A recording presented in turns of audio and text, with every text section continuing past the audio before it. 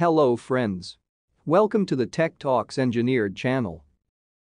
Today we will see LCM. That is the leakage current measurement of a lightning arrestor, also called as surge arrestor. We will see why do we need to measure the LA leakage current and how do we measure the leakage current with example. First, let's see why do we need to measure LA leakage current. We know that there is a leakage current meter installed on the support structure of LA. This meter continuously measures and displays leakage current flowing through LA and counts the number of surges experienced by LA. Then why do we need to measure leakage current separately? The meter installed measures total leakage current through LA. But this total leakage current is a vector sum of the capacitive and the resistive current through LA. And to know the healthiness of LA accurately, we need to check resistive component IR of the total leakage current IT. Because we know the main component of LA is zinc oxide element, also called ZnO blocks. LA is nothing but a stack of ZnO elements. The size and number of ZnO elements for a particular LA are decided based on the rating and design of that LA. The healthiness of LA is nothing but the intactness of the insulation property of these ZnO blocks. Hence, to measure the insulation level of these ZnO blocks accurately, we need to measure resistive leakage current IR through these blocks and not the total leakage current IT. Now to understand this further, we represent LA with a circuit diagram, also called an equivalent circuit diagram. The top-end line terminal of the LA is connected to a high-voltage line. And LA ground terminal is connected to the earth. We can see both capacitive current IC and resistive current IR adding to total leakage current IT. As in the Phasor diagram, resistive leakage current IR is in phase with applied LA terminal voltage. Capacitive current IC leads IR by 90 degrees. Capacitive current IC is large as compared to IR and practically IC remains constant. Whereas, resistive leakage current IR increases over time due to lightning impulse, fault, aging, moisture ingress, or insulation failure of surge arrestor. Resultant leakage current IT is the vector sum of IR and IC. The magnitude of total leakage current IT is equal to the square root of the addition of squares of IR and IC. Now, let's say resistive leakage current IR of LA increases over time to a new value IR1. Hence, new resultant leakage current IT also increases and becomes IT1. Similarly, if resistive leakage current IR1 again increases to new value IR2 due to some reasons mentioned earlier, new, increased, total leakage current will be IT2. If we plot these different values of IR and IT separately, we notice a very important point here. We can see, even if there is a significant increase in resistive leakage current IR, the respective increase in the resultant leakage current IT is very small. This happens because the value of IC is very large as compared to the value of IR. Also, practically IC remains constant. Hence, even large changes in IR do not affect much the value of IT. And this is the reason we need to check resistive leakage current value IR separately to know LA's condition. Total leakage current IT alone does not show the exact condition of LA. This installed leakage current meter shows only total leakage current IT and does not show resistive leakage current IR separately. Even though resistive leakage current in LA increases significantly, the meter will show a very small increase in total leakage current. This may mislead the assessment of LA healthiness.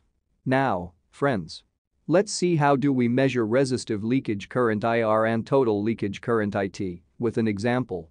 Here we can see a surge arrestor with a counter mounted on it. This is the LCM kit, that is a leakage current measurement kit. This is a CT unit.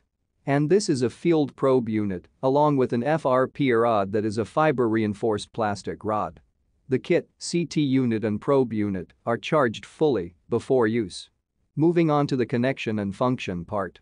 This is how it looks at a glance. All the necessary connections of the LCM kit, CT unit and field probe unit are done. Kit earthing is done through this master earthing point. Safety and measurement point of view, kit earthing is the most important point. Hence proper earthing is very essential. We can see the RF antenna, that is a radio frequency antenna, installed at this point. We can see both CT and field probe units also have a similar antenna attached. These three antennas communicate with each other wirelessly. The CT unit is clamped around the cable or the conductor, connected between the counter and LA bottom, just before the counter. The CT unit measures total leakage current along with total harmonics, that is system-generated harmonics and harmonics due to ZnO blocks. Now, the field probe unit is firstly fitted on the FRP rod, with these two discs installed, as in the picture. Then the field probe unit is held at the level of the LA base. Please do not touch this field probe unit to the base of LA or any live part under any circumstances. This will damage the unit. This field probe unit measures system harmonics. Since it is not connected to the LA circuit at all, it only deals with system voltage and measures system harmonics. And these system harmonics are used as a reference and are deducted from the total harmonics measured by the CT unit, leaving behind only those harmonics which are generated by ZnO blocks, that is LA. In some measurement kits, system harmonics compensation is not done using the field probe unit. And third harmonic resistive leakage current is measured without system harmonic compensation. But for more accuracy, it is better to use system harmonic compensation. The next obvious question is, why do we need to do system harmonic compensation for better accuracy? We know that non-linear loads and equipment, such as transformers, motors, wave traps, etc., are connected in electrical substations.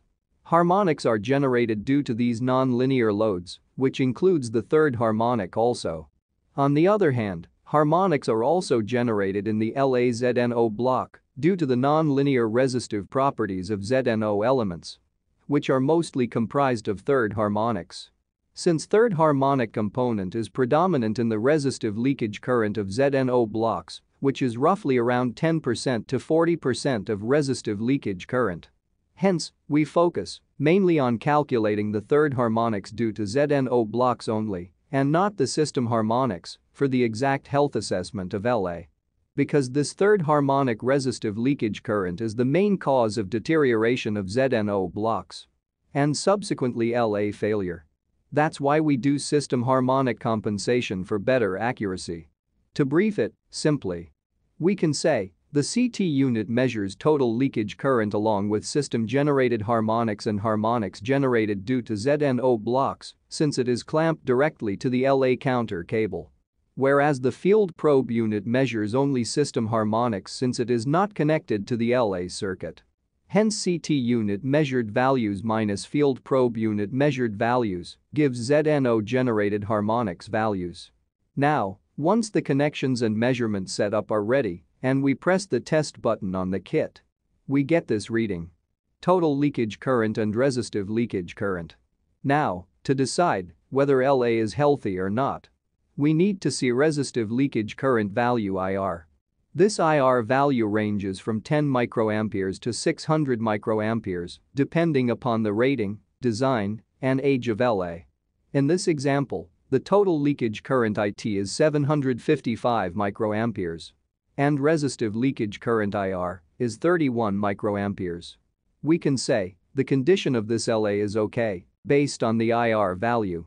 Now, let's look at another example. Here, the total leakage current IT is 715 microamperes. And resistive leakage current IR is 306 microamperes. Now, this IR value looks doubtful. In this case, we should check previously measured IR values of this LA and compare it with this IR value.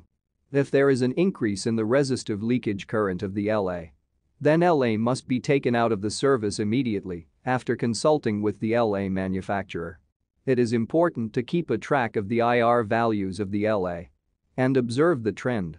If the IR value is increasing over time, that means LA is losing its insulation property, and it may fail anytime.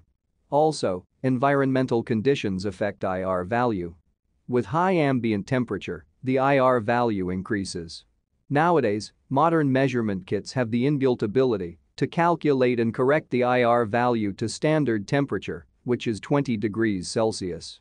Also, other environmental factors such as humidity, dust and rain affect the IR value.